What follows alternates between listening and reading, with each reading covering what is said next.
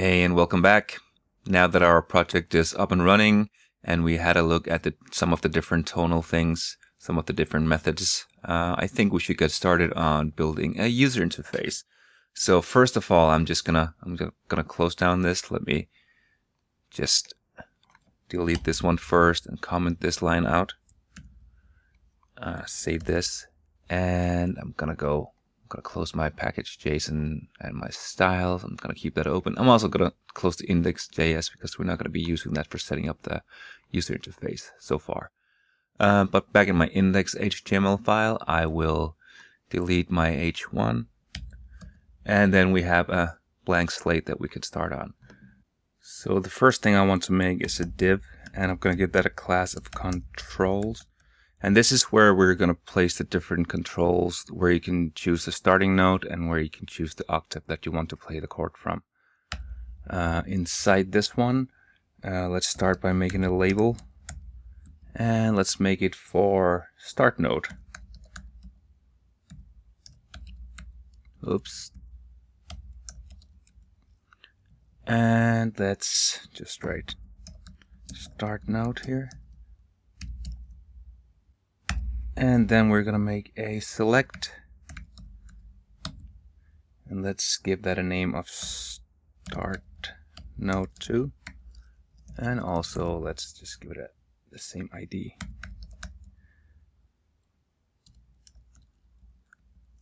Okay, so inside this select we need some different options. Right now we don't really have a cool way of populating this, so let's just add some dummy. Let's just see.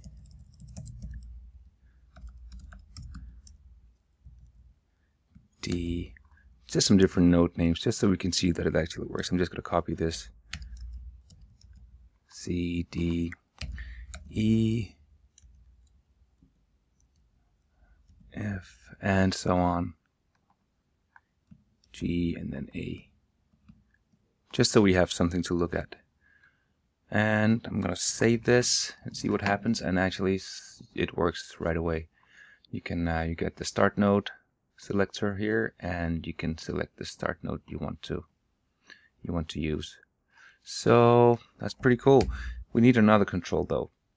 We need the octave, and that's gonna be a select drop down as well.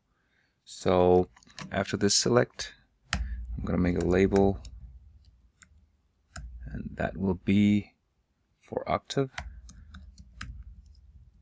And in here I'll say octave. I'm gonna do a space here. This will look better. I'm gonna add a space here as well. And then another select.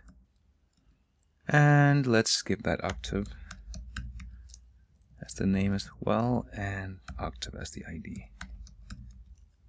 Like this, and we're going to add a couple of options. Option 1 will be octave number 1, and option 2 will be number 2, and option number 3 will be option 3. I'm going to save that and see what happens. We can see it is added here in the browser, and I can select option 1, 2, or 3 in the octave drop down. The next thing we're going to need is a place where we can display the notes of the chord. So after this div, I'm gonna create another div, and I'm gonna give this a class of chord notes. Yep, and inside this, I will, for the time being, I'm just gonna make a paragraph just with some dummy notes. So this is, let's say, C3,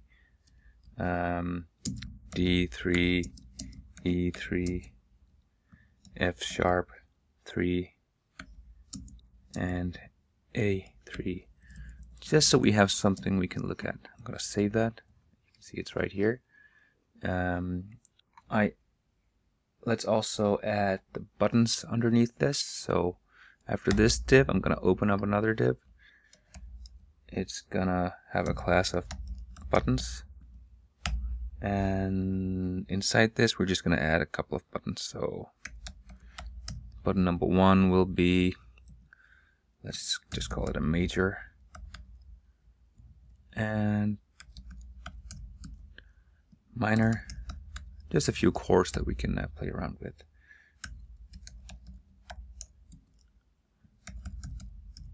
Diminished, and let's augmented. Yeah, that should be enough for now. I'm gonna save this, and I can see here in my browser. Let me just zoom in on it so it's easier for you to see. It works. We have a selector for the start node, we have a selector for the octave, and we have a text field or a paragraph where you can see the notes in the chord, and then we have some buttons that when you click these buttons, what we're going to see in the future is that these notes are going to change. You're going to get the notes off the chord in this key and in this octave, and you'll also be able to hear it play the chord. It doesn't look very good right now, so let's add some styles to this. I'm going to go to my style sheet, and let me just make some basic styles for the body, and let's add a font family. You can use it whatever font you like. I like Lotto, and let's fall back to a song serif. Why do I do that all the time? Like this, and you can see already now they change. We're gonna give it a color of white and a background of something that looks good. 24, 24, 24. That usually looks pretty good. I'm gonna save that, and you can see it takes effect. That's good for now. The controls, we have a div called controls, and let's add some styles for that. First of all, I want to display it as flex, and it's pretty easy to make it look good. And I want to center this, so justify content center. So now it's centered. Let's target the control, select, and let's just give it a margin of 0 and 10 pixels, just to make it look a little bit better, easier to read. Okay. Let's talk about the chord notes. So that would be this div here. Let's see if we can style that and make it look a little bit better. So I'm going to go back to my styles, and I'm going to target this class, chord notes, and I want to display that as flex as well. And let's center this, justify content center. Oops. And let's give it a bigger font size. Let's say 1.5 EMs. Oh, that looks good already. It's centered, it's bigger, it's easier to see.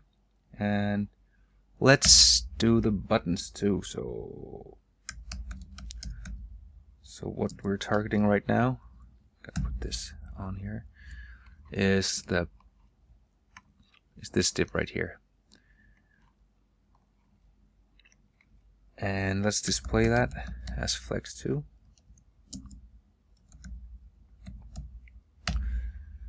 And let's make it let's make them rep. So flex rep. That's gonna be rep. Like this. Oops. And let's give it a width of 100%. Save that. Let's style the buttons. So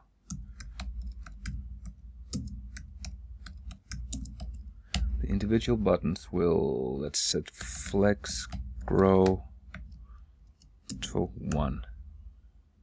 And let's give it a minimum width. Let's say 200 pixels. Let's give them a height of, let's say, 50 pixels. They're bigger and better. And a font size of 1 EM, just to give them the same size as the font size up here. Looks better. Let's give it a color. Let's give it a background color. I like the color teal. I don't know why. It goes well with everything. And let's remove the border. That looks even better now. And let's change the text color to white.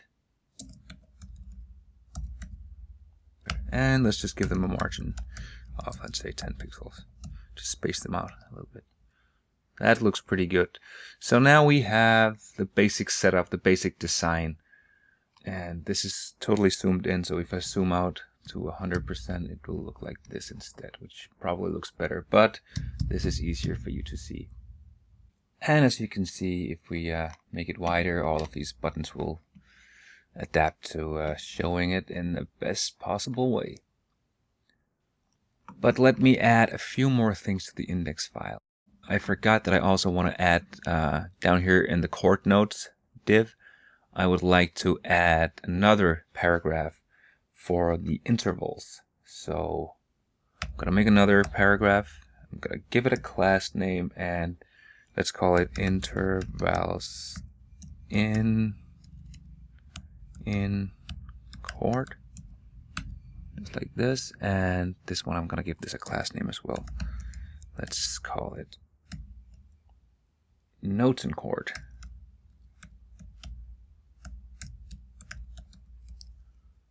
Okay, we don't have any content here now, so let's just I'm just gonna type out something perfect first and major third and perfect 5 and let's say it's a major 7. It doesn't fit at all with the other one, but that's not the point here. We just want to have a look at this, and then let's push this one down to its own line. And we can do that by going back to the style sheet, and here in Chord notes, let's tell it what direction we want it to be. We want to use column, because that will push it down on its own line. Instead of using flex justify content, we will use align items. And I'm going to save that. So now everything is centered right here.